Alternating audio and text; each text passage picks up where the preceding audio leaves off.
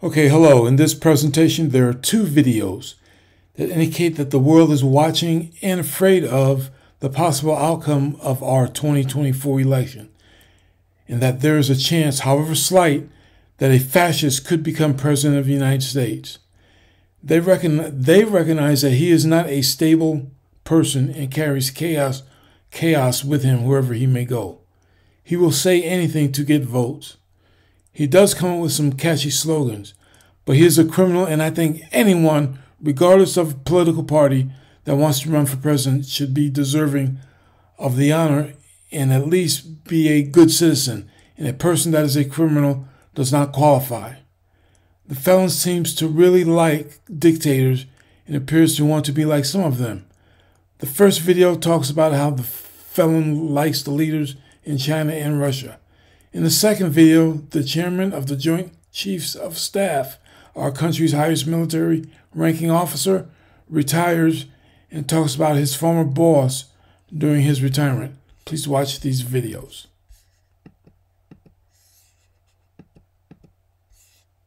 Hey everybody, it's Will Salatan from The Bulwark.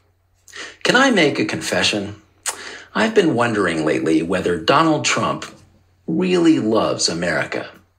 I know that sounds like a crazy thing to wonder about. I mean, look at his hat. It literally says, "Make America Great Again." And remember that time he came on stage and hugged an American flag? And this is one prime example of him just hugging the flag and in an attempt just to get votes, just to lure people to vote for him. Like, I love America is more than just hugging a piece of cloth by saying that you love America, but being a good patriot. Being a patriot is about sacrifice, not just hugging a piece of cloth. He loves us, doesn't he? No. But here's the thing. Lately, Trump has been saying some rather odd things about Russia and China and North Korea that make it sound like maybe he likes those countries more than he likes our country. In fact, he's been trashing the United States and suggesting that in some ways, we're the worst country in the world. Let me show you what I mean. Now, for a long time, Trump has been saying that America's allies are worse than our enemies. He just said it again this weekend at a rally in Wisconsin. Watch. We have been treated so badly, mostly by allies, if you want to know the truth. Our allies treat us actually worse than our so-called enemies. But we have been treated so badly on trade and other things, on military. We protect them, and then they screw us on trade. We're not going to let it happen anymore. Did you hear how he described our enemies? He didn't call them our enemies. He called them our so-called enemies. Our so-called enemies. What does he mean by that? Which so-called enemies does he like more than he likes our allies? Here's one clue. Watch this clip from an interview Trump did a month ago with a YouTuber named Aiden Ross. This is from a live stream, so you're going to see Trump and Ross in a small frame on the left side of the screen.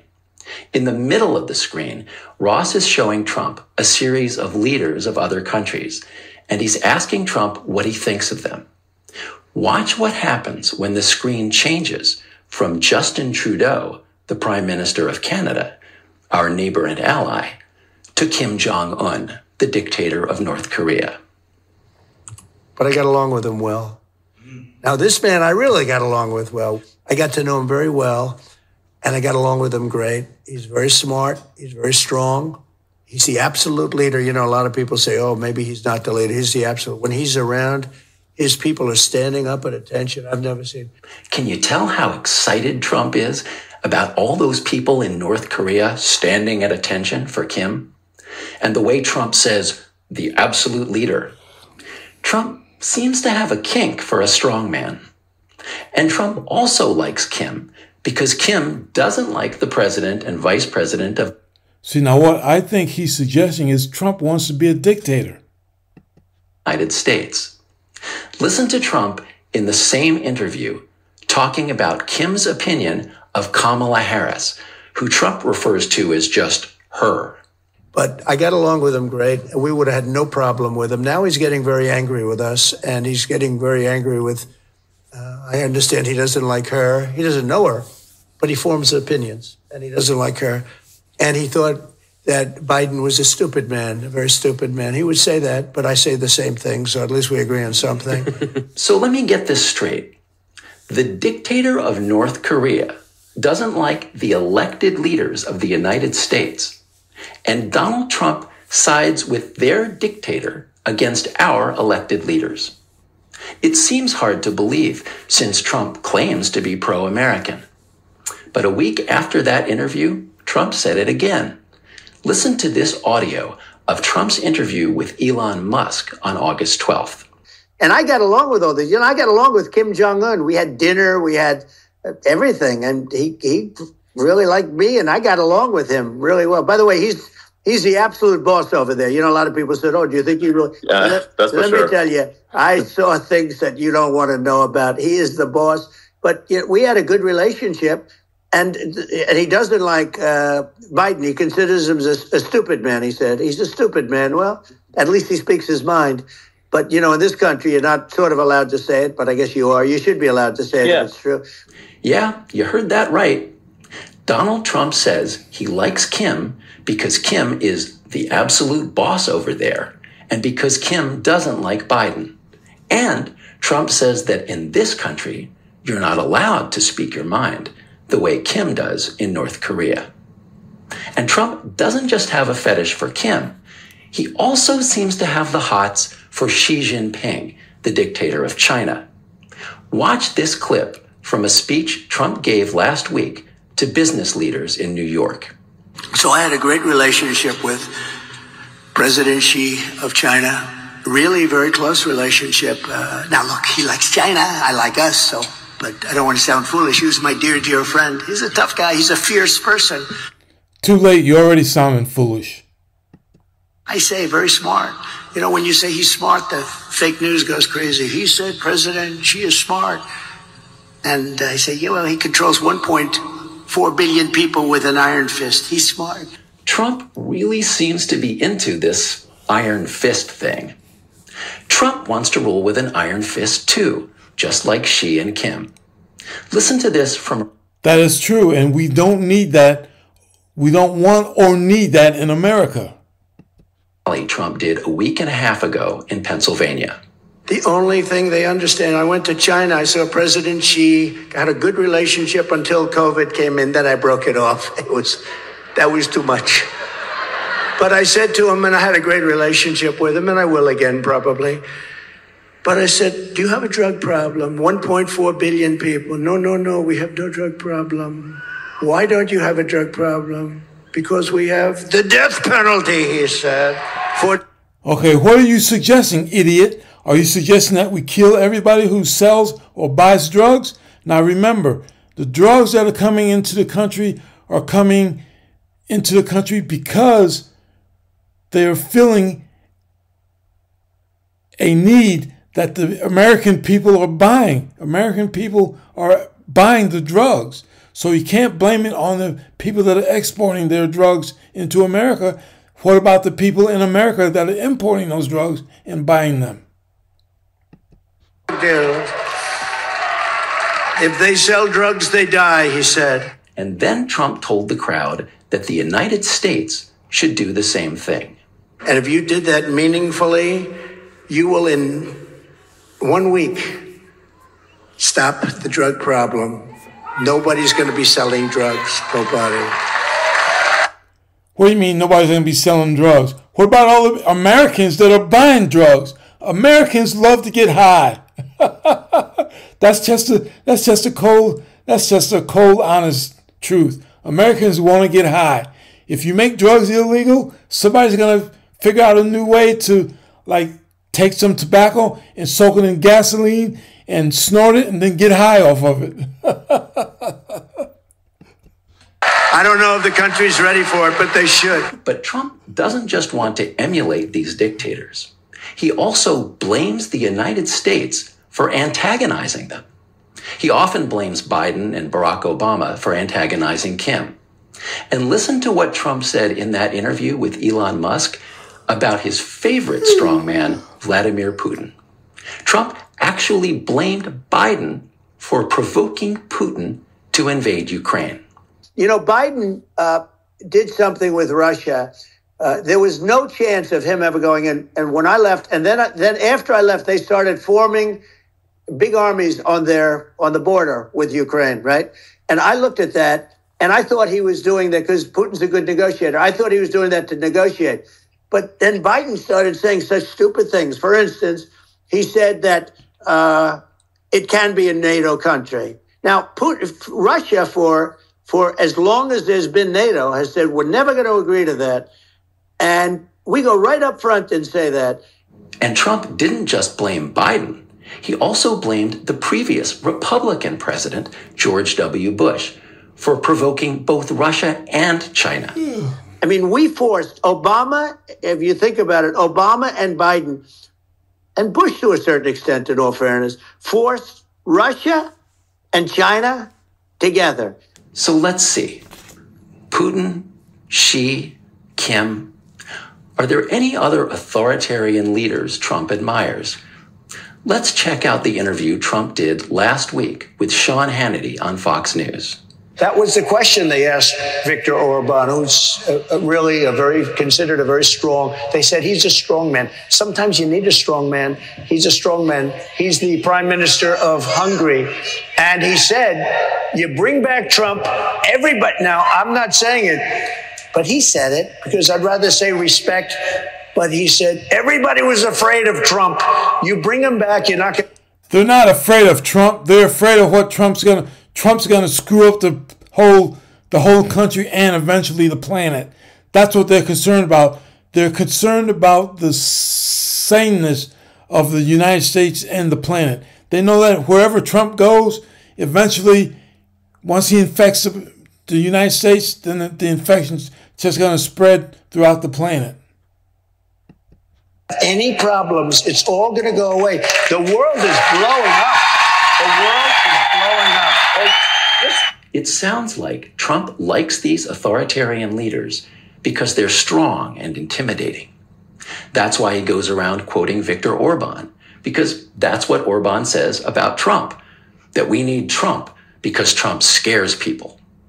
So there's a very clear bond between Trump and foreign dictators.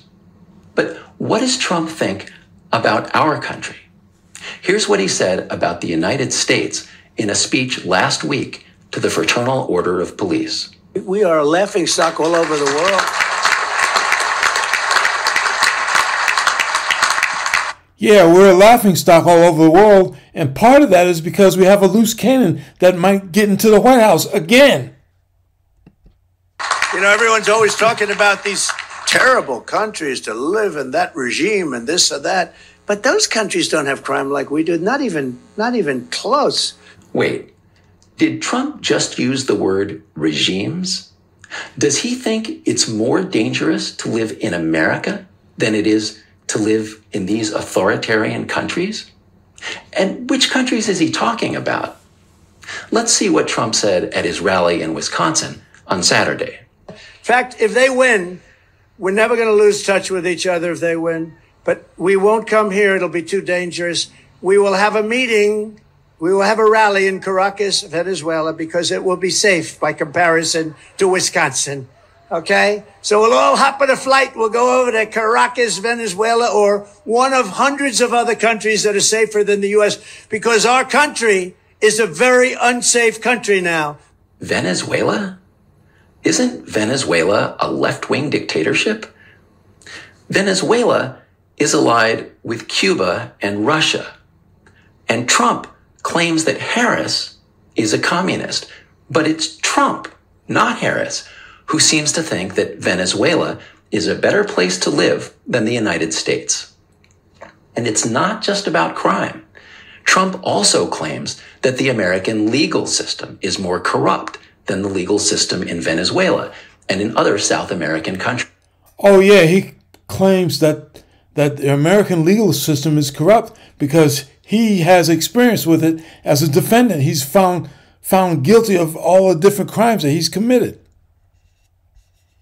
And everybody's out of step to let him tell the story. Everybody's corrupt except for him.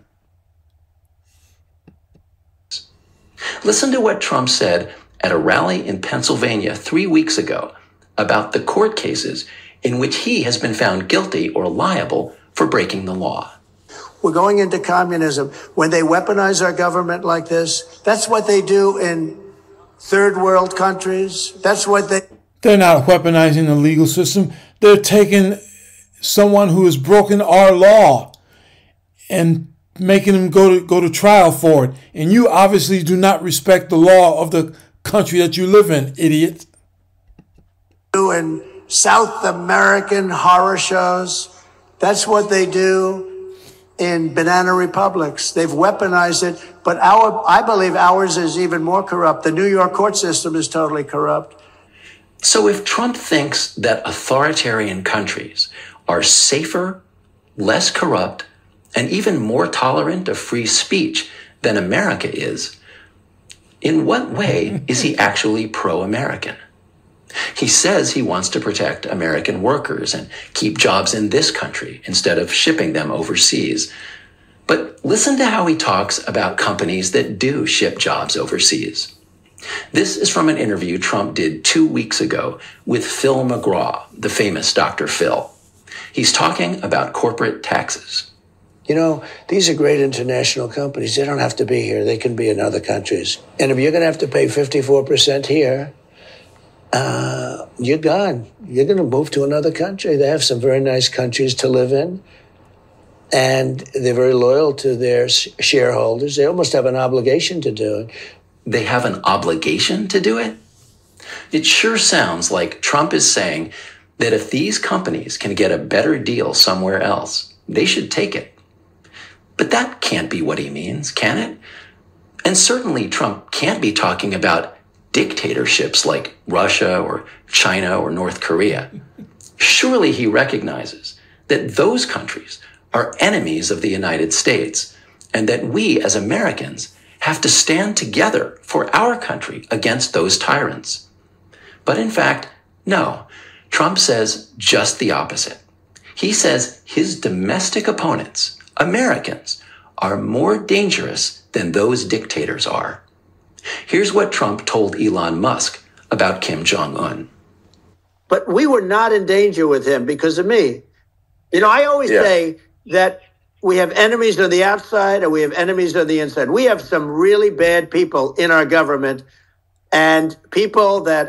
Right, and you are one of them, Trump. You were one of them. And controlling of the people. I mean, I'd mention names, but I really don't want to give them the credit. But we have some really bad, and I say they're more dangerous than Russia and China. And in case you can't quite believe what you just heard, here's Trump repeating that allegation later in the interview. You know, I was talking about the difference from the people within and the enemies on the outside. In many cases, the people from within are more dangerous for our country than the Russias and the Chinas. What all these clips show, unmistakably, is that Donald Trump doesn't love America. The people he loves are dictators.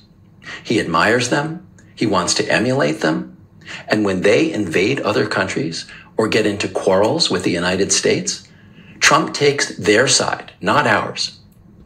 Trump looks at America the way an abusive husband or boyfriend looks at a woman. He loves her only to the extent that she worships and obeys him. He believes that without him, she's nothing. He'll insult her, he'll blame her, he'll threaten her, and he'll tell her that other women are better than she is. That is not love, and it's not patriotism either, but it is Donald Trump. Now on to the second video.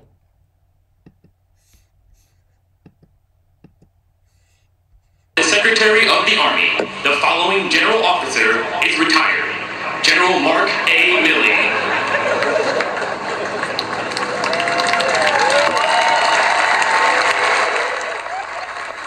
Joint Chiefs Chairman General Mark Milley has officially retired after holding the military's top job for the last 4 years and spending more than 4 decades serving the country.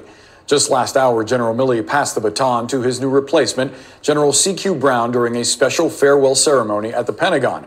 Milley's retirement comes after a tumultuous tenure that spanned some of the most chaotic political moments of the Trump administration.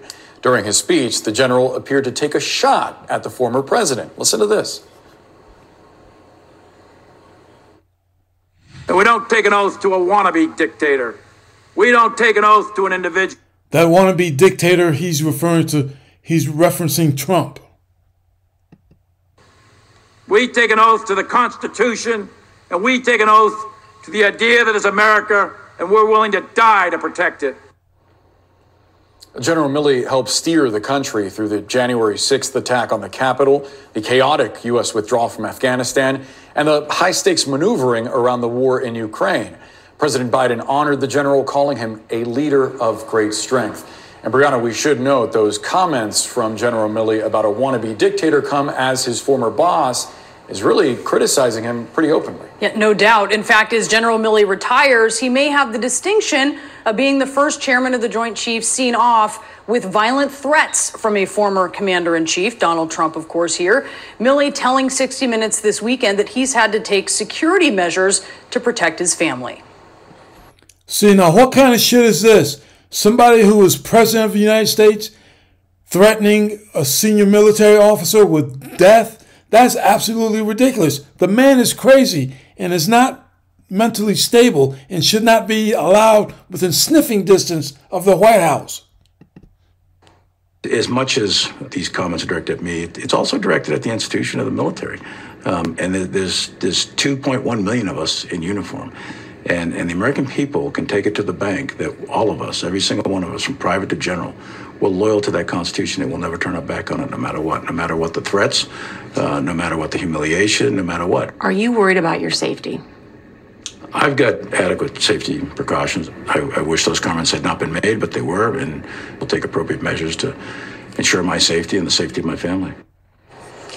So here are the comments that Milley is referring to. It's a post from Trump saying that Milley's calls with his Chinese counterpart in the final days of his administration were an action so egregious that in the past they would have been punishable by death. According to multiple sources, mind you, these were calls where in part Milley sought to calm his counterpart in China by reassuring him that the U.S. was not considering an attack on China. Sources say there were 15 people on these video calls, and Trump is saying that Milley should have been killed for them, quote, in times gone by. Well, this is the violent rhetoric that Trump and also his allies have become known for. The most famous example, of course, being this one on January 6th, 2021. We fight. We fight like hell. And if you don't fight like hell, you're not going to have a country anymore. Let's have trial by combat. We all know what happened after that. 114 police officers injured. 1 police officer died the day after the attack. 4 have died by suicide in the aftermath, and 4 of Trump's supporters died, including one shot by Capitol Police while at the front of a mob of people climbing through the shattered window of a door just feet from where lawmakers were sheltering in place. Before January 6th, Trump's violent rhetoric was long criticized for what it might inspire, but after January 6th, it was no longer an exercise in hypotheticals. Kelly Meggs, a member of the far-right Oath Keepers group convicted of seditious conspiracy for his role in the attack on the Capitol, wrote 2 weeks before the insurrection, Trump said, "It's going to be wild. It's going to be wild." He wants us to make it wild. That's what he's saying. He called us all to the Capitol and wants us to make it wild. Sir, yes, sir. So we all know the stakes. Trump knows the stakes. They're sky high, and yet Trump is undeterred, repeatedly threatening those who he perceives to be his enemies. Like the prosecutors and the judges involved in the 4 indictments that he is now facing, there's Fulton County DA Fani Willis, who is trying Trump for alleged election interference in Georgia. She says that she and her staff have received violent and racist threats. Judge Tanya Chutkin, presiding over Trump's federal election interference case, she has security because she's received death threats. See, that's all because we have a loose wingnut running around trying to get back into the White House. My point is Trump is dangerous and not stable. That is why others around the world are afraid that he may be president again. And it's just going to cause more chaos inside the United States, and eventually it will spread to other continents. The felon will lie, cheat, and steal to appear to be the winner of the election. It appears that the felon likes people that rule, quote unquote, with an iron fist, and even our country's high military officers see this in him. If he loses, he will accuse others of doing what he has tried to do and has spent much of his adult life slithering along, breaking the law, and should not be allowed anywhere near the White House. Thank you for watching.